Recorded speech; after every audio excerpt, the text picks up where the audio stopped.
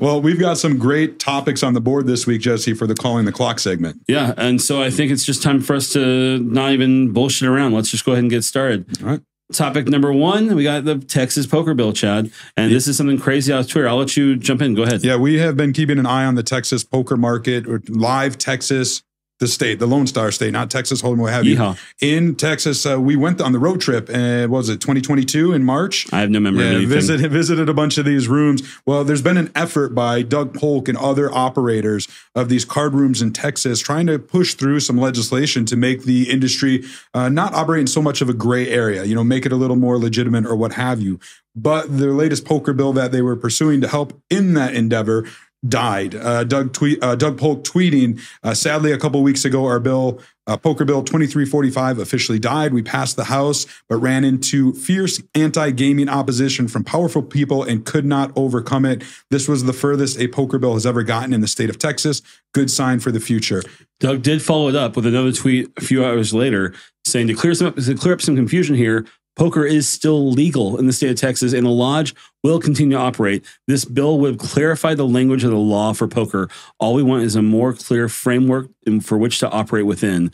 Status quo continues on. Yeah, it's disappointing, but not surprising. It's it's politics. It's bureaucracy. You got to do lobbying. You got to really, you know, grease the right wheels and whatnot. And I'm from Texas. I'm from Houston originally, and I played poker in underground rooms out there when I first started back in the early aughts, whatever we call it. Right. And man, it's just been a thing where we're like, let's turn the Astrodome into a casino. Oh, everyone wants this. However, no one will let it happen because there are casinos in Louisiana, casinos in Oklahoma, they're all around us. And so the people who make decisions just say, you know what? No, you can't have this. Yeah. Such a tough market, man. It's so tough. The silver lining, like you said, this is the furthest a poker bill has ever gotten in Texas. The other thing is this market is continuing to grow. There's probably thousands of jobs tied up now in these rooms, which is going to be hard for politicians to come and say, no, we're going to put all those people out of work. Okay, well, it's time to move on. Ben Lamb crushing the soul of Johnny World. How great is this? If you missed out last time, let's catch this up real quick. Johnny World goes to the table. Thank you, David Williams, for catching this and telling it on Twitter. But Johnny World comes over and says, hey, buddy, we have the same starting stack. What a good time to swap 1.5%. And Ben Lamb says, snap, yes, absolutely. He holds out his hand to accept it. And then Johnny World just starts laughing and says, lol, no, I'm good. And just walks away, leaving his hand up. Felt so bad until our boy Ben Lamb takes down the bracelet. Top prize. Chad, how sick is that? Yeah, $492,000. Johnny World finished like in 12th or 13th place for, I don't know, 26K or what have you. So Ben Lamb getting the last laugh here. And what I love more is he's leaning into it now. Okay, yes. Not only that, and then we even have it titled right for this show. Ben Lamb has issued a challenge to Twitter. Since Johnny World got me so good, since he burned me, I'm now offering $500 for the best Johnny World needle for the rest of the summer. So, Chad, let's try out some things. Oh my God! Okay, you must have one in mind. I don't. Oh no, I don't have one here. Do you have anything? I don't really. I was actually thinking about it the other night because I'm like, man, I'd like to get a free $500. No shit, absolutely. Yeah, but I just don't know. Like, you got to do something with. I don't know who could you confuse him with? Like, burn him somehow by confusing him with. I don't know. Like, it's a tough one. I mean, I'm thinking about like delivery services. Let's send him some bullshit. Who knows? Okay. Or like, okay, so he would have won. What was it? I think it was like 7,000. What's you want to do like a public embarrassment thing like you did to me in the Mexican restaurant that one time? Okay, with Chad's okay. We don't have to get into that. This. There was a mariachi band and sombrero, and Chad got mad. It wasn't good. It wasn't good. But yeah, no, I want something. I mean, let's do something to.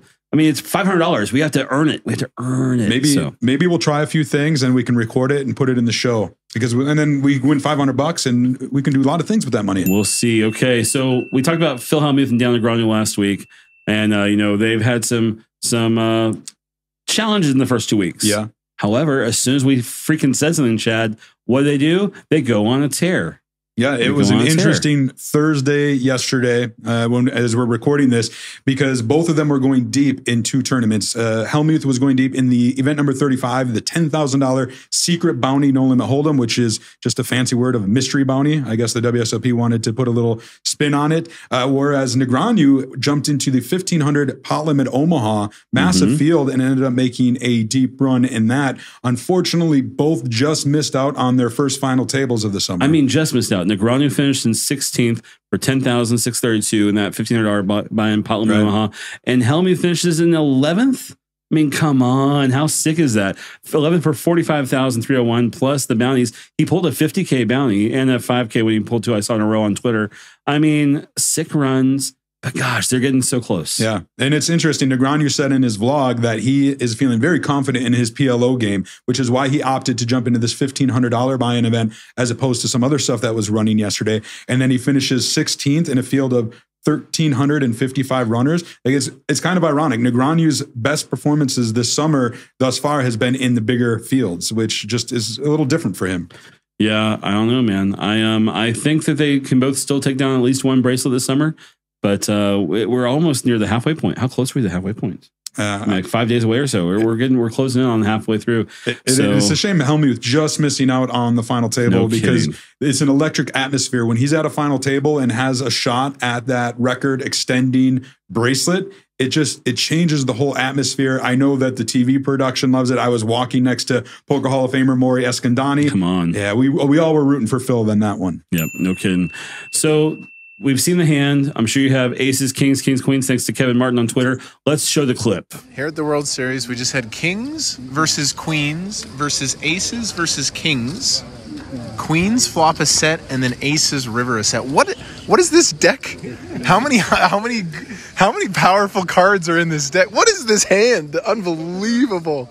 Unbelievable. I mean, jeez, man, on the river. It's got to be like hand of the year nomination for this one. You just, maybe I don't know. It's definitely up there. Some of the flopping quads and the royal flush or the straight flush is one of my favorites. But this one is still how soul crushing, So let's just talk about aces, kings, and queens. The kings are just stone dead. So I mean, unless a straight happens miraculously, maybe. But queen on the flop, So now aces are just, there's a queen and a jack, right? So there's queen 6-4 rainbow flop, jack on the turn. That's where it came in. So on the flop, the worst hand takes the lead, right? Yep. You all of a sudden you're leaving. The two kings are drawing dead at this point, so they're very unhappy. And Taiwei 2, he's the guy with aces, so he's in this great spot. He has aces, thinking he's going to win this monster. All of a sudden he goes from top to now he's way behind and drawing to 2 outs. Man alive! And there you go. Of course, it has to be the river. Has to be. Let's maximize the drama. So I mean, what's great is that hands like this do happen, but they often go unreported or uncaptured because, tens of thousands, hundreds of thousands of hands are being dealt at the World Series every year. But at this particular table, even though he wasn't involved in the hand, Kevin Martin, who of course is a GG poker ambassador and just a media beast, social media beast, was there and was able to capture it, which makes it all that much more special. Yeah. I mean, it's a crazy hand. So sad. It's going to happen. Hopefully you still have some more bracelet events you can play in, and good luck next one. You usually see it online. Yeah, no joke. All right, let's go with we got a potential runaway WSOPcom Player of the Year here, man. Yeah, speaking of online, and it's someone we know. Yeah, this was interesting. So Mike Holtz, aka Brock Lesnar, online on WSOP.com. He won the 2021 WSOP.com Player of the Year. Just crushed it on the site. Kind of took some time off in 2022, and now he's back in 2023. We actually caught up with him. He was at a final table in a live event here at the WSOP, and I was chatting with him, and he basically said to me, he was like, yeah, it looks like I pretty much got the WSOP.com Player of the Year locked up for 2023. So what are you talking about? It's June already, right? And he said, yeah, I know. And I'm like, what's the situation here? Apparently he had put in so much volume and had so much success and still plays such high limits and he's got such a lead right now that it's not impossible, obviously. He said it'd have to be catastrophic though for him to lose. Yeah, if he continues the trajectory he's on, he's just going to run away with it. And I mean, right now, look at the top 10 names. We're not going to reveal real names, but the Brock Lesnar is up top. Chad, you and I did some commentary together back in 2020 during COVID with some of the online bracelets. And I see a lot of these names who I remember, like Pollux, Panoramic, Art Vandalay, Mr. Larry David, Yoel Romero. Like these are some names who are in here who are crushers who play those high stakes bracelet events and et cetera, et cetera. So I know I can reveal one because it's publicly out there. And Panoramic is Tony Dunst, WPT commentator, 6th place right now. Yeah. But to put that in perspective, he's got 25,500 points. Where Mike Holtz is up at 38,000, 8,000 point lead over 2nd place. And from just based on what he plays and the amount, it's going to be hard to stop him. And so for him to win, if he does, the WSOP.com Player of the Year twice in 3 years, that's a heck of an accomplishment. He's a bracelet winner from last year and a 3-time circuit ring winner. They're calling the Shaun Deeb of this thing. He even did a documentary on his like summer. Yes. Check it out. His documentary is sick. Yeah. All right. You go ahead, Chad. John Monnette. John Monnette. Used to be Angry John. That's what he was known as. Then he settled down. He got married to Diana, a girl I used to work with. They started a family. I think they have 2 kids, maybe more. And Angry John became, I don't know, Family Man John. But that didn't stop him from playing poker. And he recently won his 5th WSOP bracelet in the 1,500 triple draw event. Came with a top prize of $145,000. It was, I think it made him the 35th player in history to win 5 or more bracelets, which is a heck of an accomplishment. Yeah, this one was the $1,500 limit deuce to 7 triple draw. And for me, I was watching this because Tana from Run Good. Yeah, he was making a deep run, and I love Tana. I love Run Good, of course, to support it. So I was paying attention to this to keep track of him. Who else was in that? Wasn't that the one that Kessler? Yeah, Kessler just missed out on the final table. Yeah, that was a lot of fun watching Kessler in that too. But I mean, what's crazy about no longer Angry John, we'll say like Casual John. I don't know what we're doing. John. But John's 5 bracelets come in all games that don't have no limit hold'em attached to it, which is, for me, crazy. He wins his first one in 2011 in the $2,500 8-game mix. 2012, the 7-card stud. 17, it's another deuce to 7 low ball draw. Then 2021, he wins a limit hold'em. Close, but there's no in the front. The best game. The what do you call it? The Cadillac of poker? Yeah. The Cadillac of poker. Real quick, Angry John story. Last year's WSOP, we're in the parking garage. They have the gate. A car just couldn't figure out the money situation. I was stuck behind him, and there was a car behind me. Turned out it was Angry John behind me. And this guy was stuck. He was at the gate. He was, drunk and belligerent. And Angry John gets out of his car, and he starts walking towards the guy. And I thought, oh my gosh, Angry John's going to come beat some ass or something. Right? And then John actually was just trying to be a nice guy. He was bringing his diamond card up, or 7 stars, to try to pay for the guy's parking. The guy got angry at John, and John just turned and walked back. Okay, well, that's fun. Let's go with the 50K PPC starts on Sunday, guys.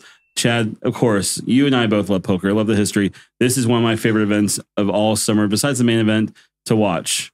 How about you? It's such a historic event. Started in 2006 when it was won by the late, great Chip Reese. Yep. And they've named the trophy after him. It started off as a horse tournament, and now it's played in the 8-game format. But it was to really crown, look, you have the main event, you have the No Limit Championship. We need some sort of equivalent for the mixed game players. Yeah. And this was it, and it still is. It's such a prestigious tournament.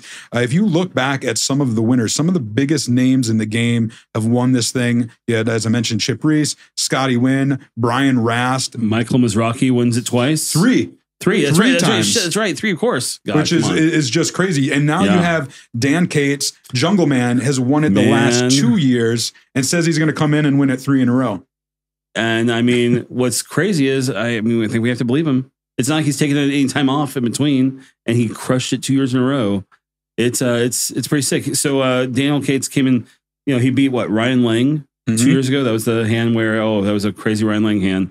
And last year it was Yuri. Yep. Man, I can't wait to see who he beats this time, because I think Jungle Man's going to take it down again. I can't wait to see what he dresses up as this year. Well, I can wait for that. That's his. I mean, if there's anyone who does costumes worse than Phil Hellmuth, it's going to be Jungle Man, in my opinion. So I'm not looking forward to his outfit. We talked about Johnny World, John Hennigan. Yeah. He actually won that event too back in 2014. And then I thought it was very interesting 4 years later, rather, in 2018, nearly won it again. He finished runner-up to Michael Mizrachi. So he was almost a 2-time. And of course, Johnny World, one of the best mixed game players in the world. If you had to pick somebody real quick to win it this year, who do you like? Jungle Man, obviously. Yeah, Jungle Man. I'm going to go. I want Todd Brunson to make a deep run and win it in honor of his father. Absolutely. All right, let's wrap it up with Shaun Deeb. Let's save the best for last.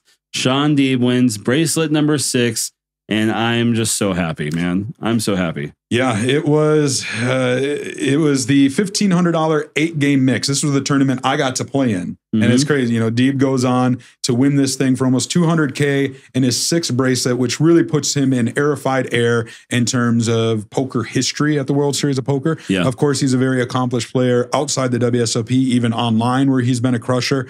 I mean, Shaun Deeb is one of the best poker players of all time. I honestly believe that. And he's doing this this summer, while he's in the midst of this weight body percent. Bet with Bill Perkins. Yeah, and so to come in here and try to balance that and play top notch poker, I know there are a lot of people who were concerned, would he be able to do that? And here he is proving that, yes, maybe he's not getting in the gym every day like he wanted to, but he's still crushing at poker and he's eating right. He's looking good. It seems like it's coming up all Shaun Deeb right now. I went back through our Poker News photo album, and the earliest picture I could find of Shaun Deeb was from 2008 Aussie Millions stuff. And it was so cool just like see the you know, how he's evolved. Not only like in his wins and stuff, but just seeing it's just been so much fun following the life of Shaun Deeb. And to go over his 6 bracelets real quick, 2015 he wins the pot limit holdem championship. Let's see, 2016 he wins a 7-card stud. 2018 he wins a PLO 8-handed high roller. 2018 again he wins his 2nd bracelet the same year, the 10K big blind annies no limit holdem. Then in 2021 he wins the PLO again, the high roller, and then he wins of course this year. Plus he won a circuit ring this year in the Turnstone main event. Yeah. I mean, what a freaking crusher. He's just been doing a great job for years and years, man. Crazy to think he's won all of his bracelets since 2015. Yeah. I mean, has there been a better player in the last decade than Shaun Deeb? I'd be hard pressed to find one. No, for real. All right. Well, that was a lot of fun. Thanks to you guys for following our Calling the Clock and for all this stuff, Chad. It's been good. Yeah. Let's bring in our guest. Go ahead. Jason Kuhn. Boom.